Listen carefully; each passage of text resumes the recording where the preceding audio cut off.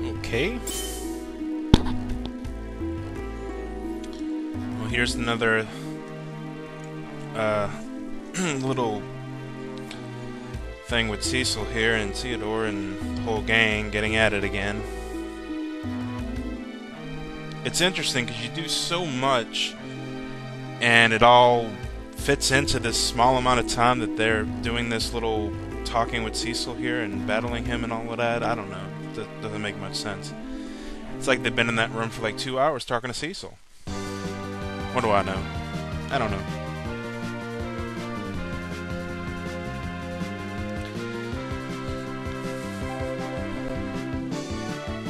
I don't know why everyone's got to be sleeping, you know? I mean, it's like, come join my party. Don't sit there and sleep.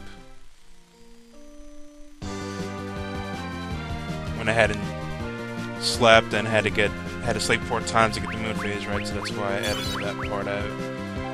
But anyway, I forgot what I was gonna do here.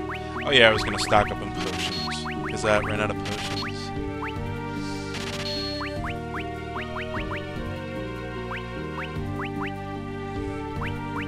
Potions are helpful. I always liked buying tons of potions in Final Fantasy games and using them over and over and over again. Something I always did, starting from the first game.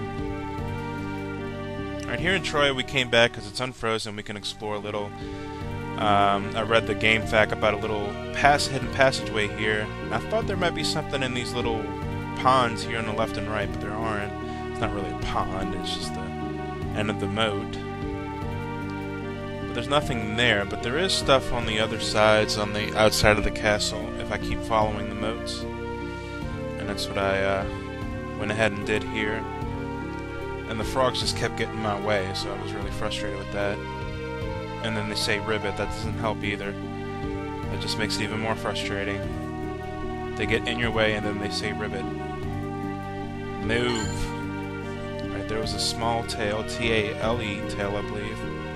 And the other one on the other side is an actual small tail.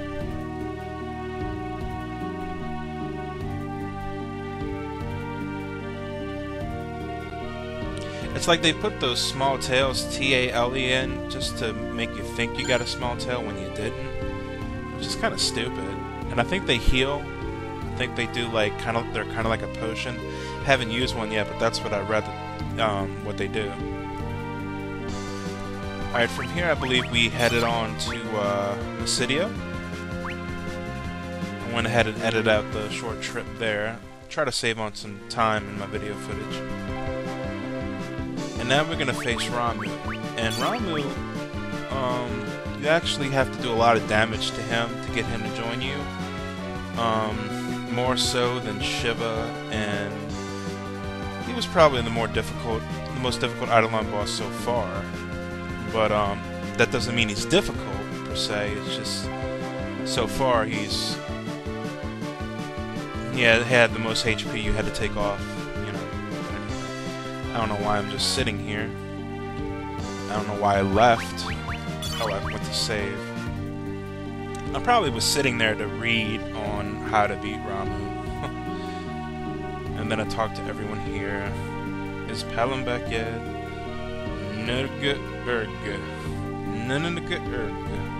I don't know. I don't think human beings make that sound.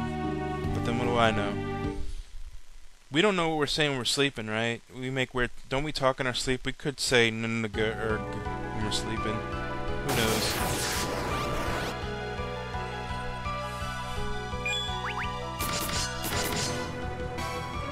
So you just beat up Ramu. Went ahead and taunted him a little to try to get him to attack Golbez there, but that thunder spell just attacks everyone anyway, so I figured I'd just attack, I guess. And I went ahead and attacked with Sylph to heal myself up as I was doing damage to Ramu, which is helpful. Sylph is a nice little summon there. It's very helpful. I mean, not only it heals, it does damage, so it's pretty nice. Yeah, Edge's doing some pretty good damage here, and let's see, Luca. Yeah, Luca's always been doing good damage.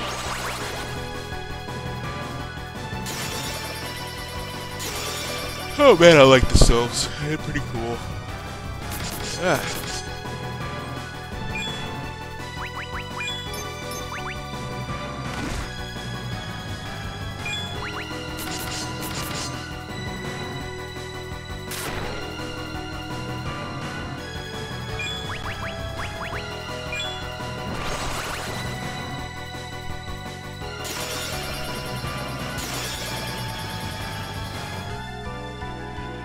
This does get boring, though. I mean, it's the same old hitting him, and he's taking forever for his HP to get off.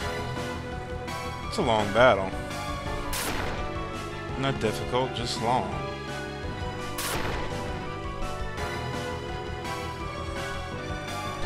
Now, if I was to, let's say, not have done the challenge dungeons and not have imported data, then this guy probably would be really tough.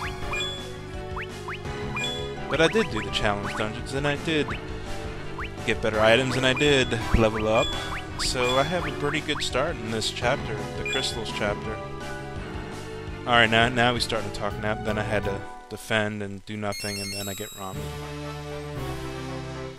Awesome.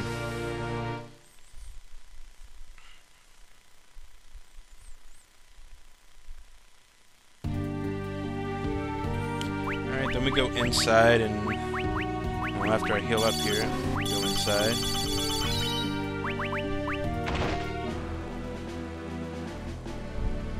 Yeah, I stopped using potions because I figure I could just go sleep. No point in using potions. There's not going to be any more battles.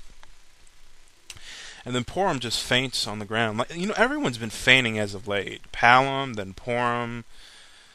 That's why everyone's sleeping, because everyone's fainting. Might as well just go to bed. And relax and rest. And it would kind of suck if they were in a fight and they just fainted right in the middle of the fight, so I guess it's okay for them to all sleep. Although it's still kind of stupid. I'm just trying to make excuses for it, but it's still pretty stupid. And of course the water crystal's been taken. Duh.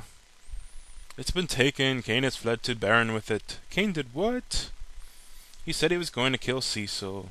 You're joking. Well, it is true. Everyone's going mad. It's all because of that moon.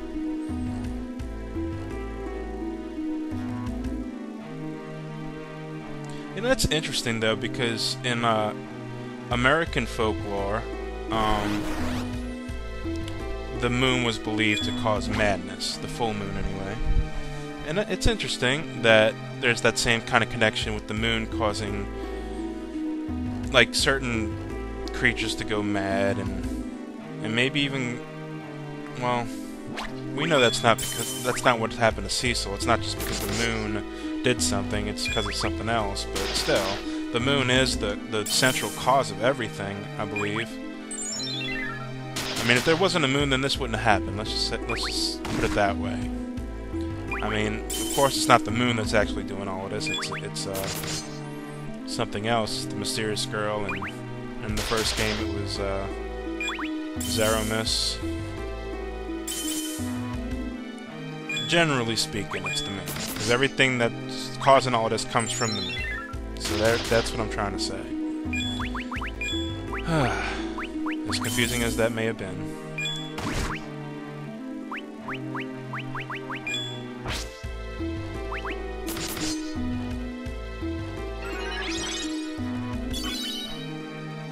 I wonder, should I get the Final Fantasy IV Complete Collection? Because I'm not sure. I mean, I am enjoying the ending of Final Fantasy IV the After Years. I really am. I complained through, like, the mid part of it, when I was doing the side chapters, side tales, whatever you want to call them. I was complaining with all the same old sprites being used and everything, but toward the end here in the crystals, I'm actually liking this. It's interesting. I like the idea of having optional boss battles to get an item. I like the challenge dungeon thing, where you can go ahead and beat them as much as you want to have a chance to get some nice items. That's pretty cool. It gives it a very, very addictive quality. But the actual stories in the tales themselves were subpar. I didn't, you know, it was lacking. But overall, I am enjoying the game. and the crystals made up for a lot of complaints I had. So we move on to Damcyan here, and we find that the place is covered in antlions. And it's strange because you don't do anything here except get Harley and find some items that you don't really need.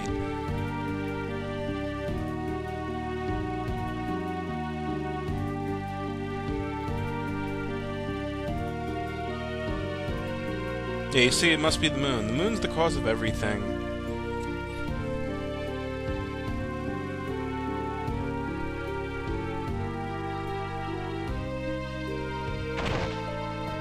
And I said it's an American folklore that the moon caused you to go mad.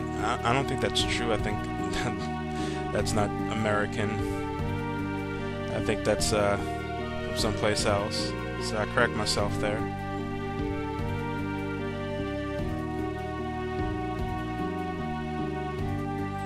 I don't think we've really been around long enough to really have much of a folklore in America. But anyway.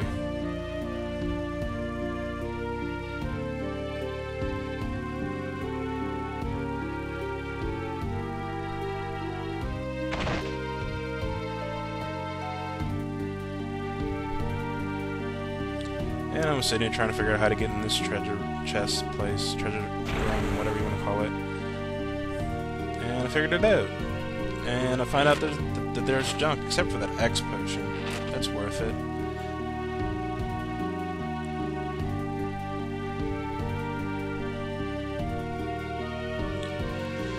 And this ally got in my way, and I was getting mad, and I probably told it to move.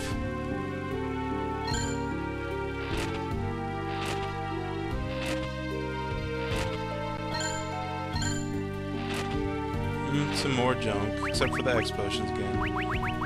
Oh, and the, what did I find? Diamond shield is what I found. I think so. Yeah, that's not junk, but I couldn't find anyone to use it either, so I just left.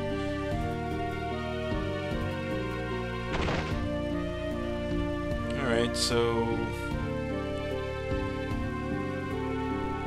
I go over to the left to see if there's anything over there, but there's nothing over there. And I figure if I keep walking that way, I'll probably leave the castle by accident, and I didn't want to do that, so.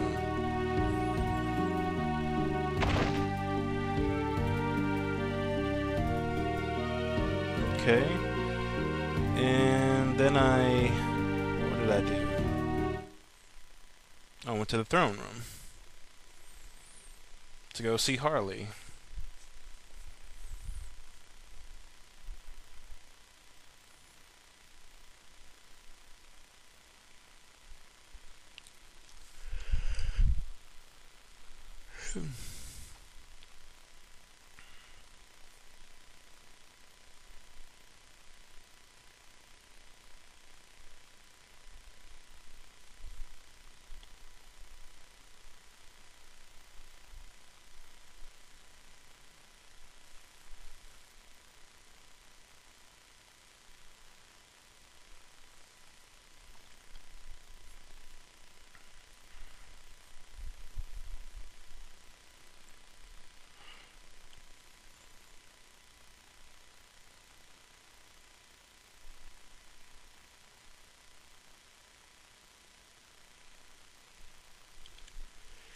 So Harley comes along.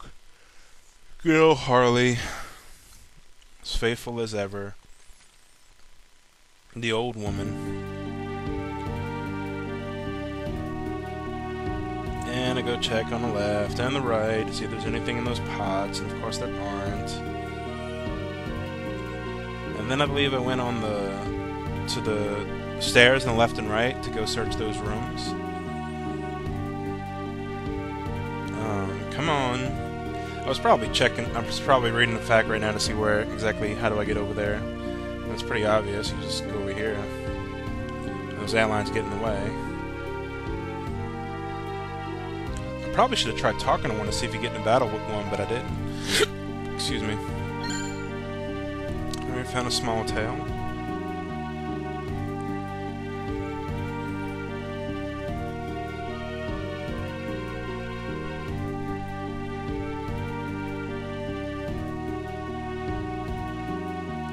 that antline didn't want to go to the right, so I had to sit here and wait for him to move.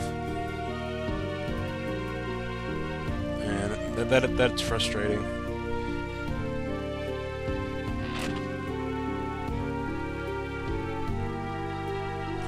I thought maybe if I go back on the stairs and then try moving south here, that I'd find a secret passageway, and I did. So I always try to make sure I can find those secret passageways, because you never know what might be in those treasure chests. You know, there could be something really nice, but of course it wasn't. It was junk. But you don't know until you check, right? But anyway. I don't know why I kept pausing here. Probably looking to see if there's anything left to do in Damcyan, which there wasn't, so I just left. And it's weird. You come here to get Harley on the ship, and that's pretty much it. There's no Eidolon to save or anything. So I found that really strange. And you don't fix the antline problem either, you know? You think that you come here to fix that, at least, but you don't.